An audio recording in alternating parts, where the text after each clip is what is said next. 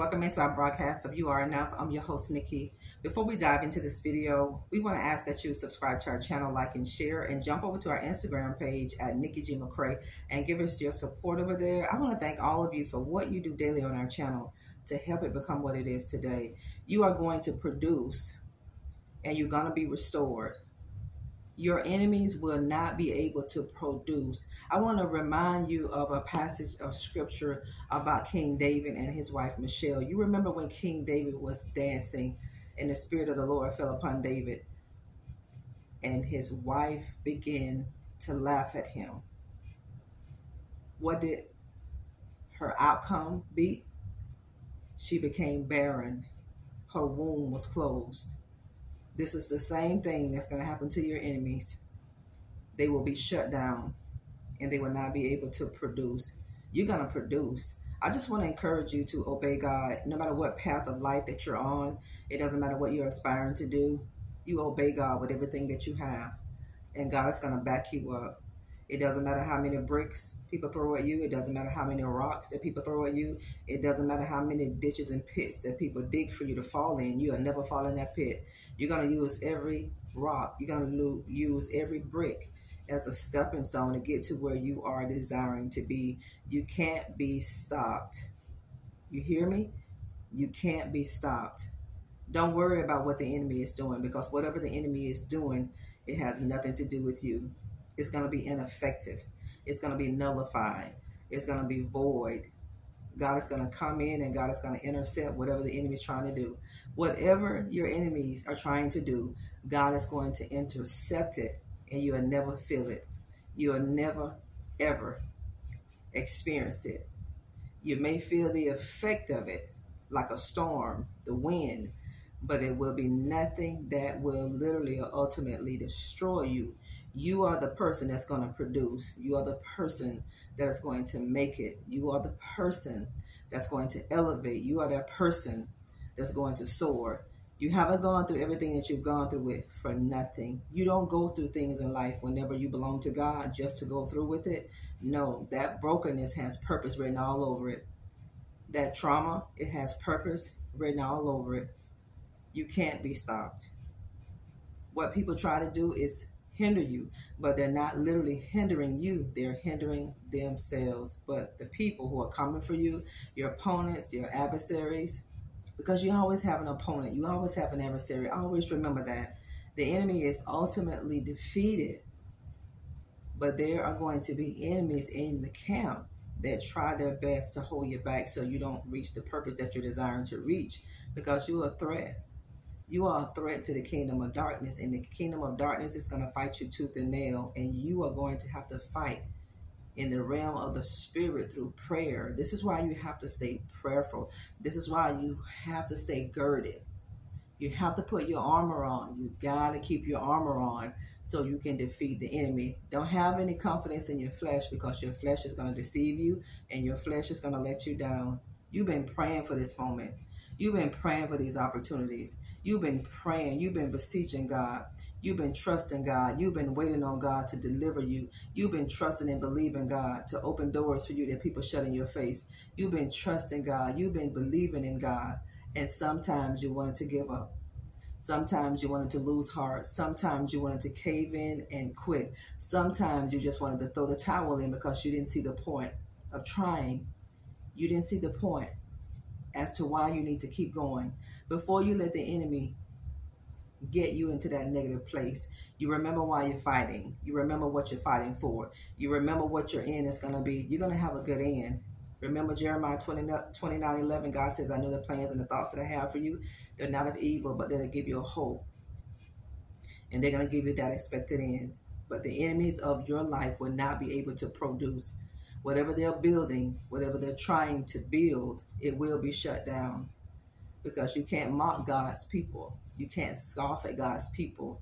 You can't put your mouth on God's people and think there will be no repercussions. There's going to be a lot of repercussions to people who put their mouth on you, who laughed at you, who laughed about you, who talked about you, who talked down to you. There are going to be some serious repercussions for people doing that. They will not be able to use their hands. to elevate their life. They're not going to be able to build on a foundation that is solid. Whatever they're building is quicksand up under it. Wherever you build, you're going to prosper. It's going to grow. It's going to flourish. This is why it behooves you to obey God to the T. This is why it behooves you to make sure your heart space is pure. Make sure your heart space is clean.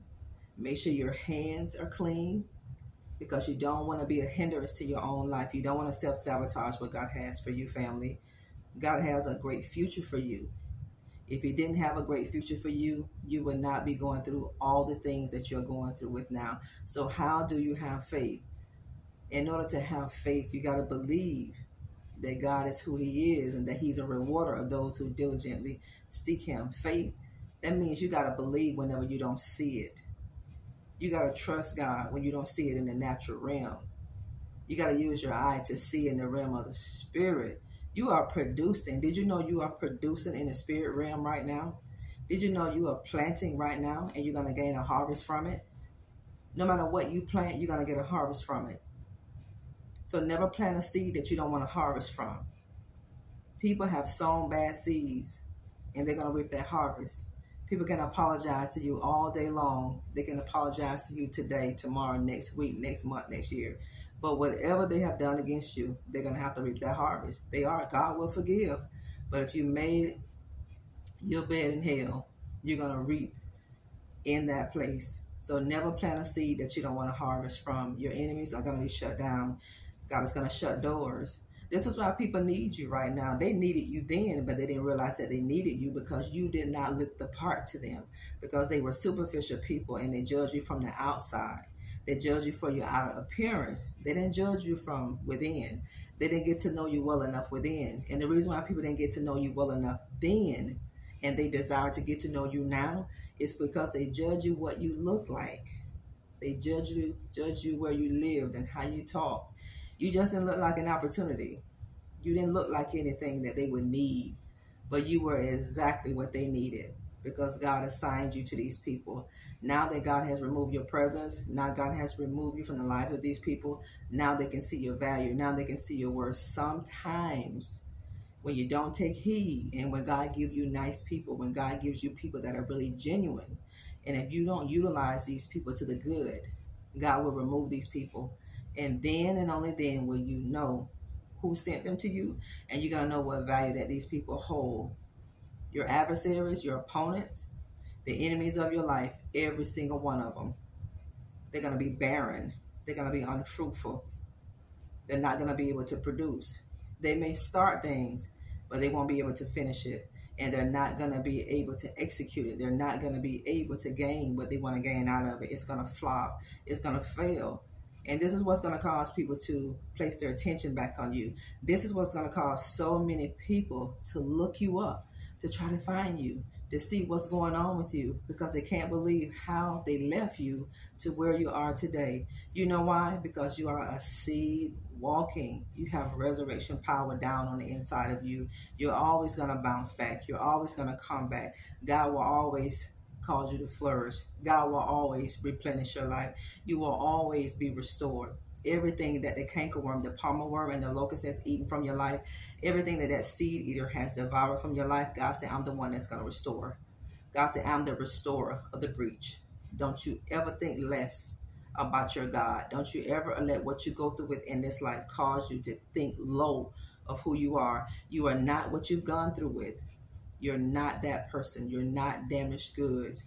You may have gone through a bad thing, but you're not a bad person. So don't listen to the lies of the enemy, because the enemy is going to bring you condemnation. He's going to bring you guilt and shame. But I got good news for you. God said, for your former shame, he said, I'm going to give you double for your trouble. For your enemies, they will flop. Their plans will fail. They laughed at you then. They mocked at you then. Now God will mock them. Now God will laugh at them, because God is sitting in the heavens laughing. Why does God laugh? Because he said in his word, I know the plans. He said, I know the outcome of your enemies, and you do too, because God is giving you confirmation to do whatever God is telling you to do, whatever he's telling you to build. You see it through. You see it through. You be just like Noah. You keep building. You be just like Jeremiah the prophet. You stay on that wall and don't you come down. It doesn't matter what's going on around you. You keep building, Jeremiah. You keep building, Noah. You keep building because you're building on something that is going to help not your life, it's going to help so many lives. God bless you. We thank you for tuning into our broadcast. Don't get scammed. You see the scammers. I'm not reaching out to anybody. Anything you need to know about me is always, always in the description box of the video. It's an ultimate fail for your enemies, and it's an ultimate victory for you. Stay hooked up to God, stay connected, and stay prayerful, and keep your faith. Don't let anything that you go through with in this life take your faith. Don't. God bless you. We'll talk later. Bye-bye.